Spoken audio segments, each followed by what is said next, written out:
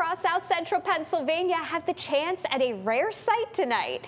Maybe some of you saw them already. The northern lights are visible in parts of our area thanks to an unusually strong geomagnetic storm.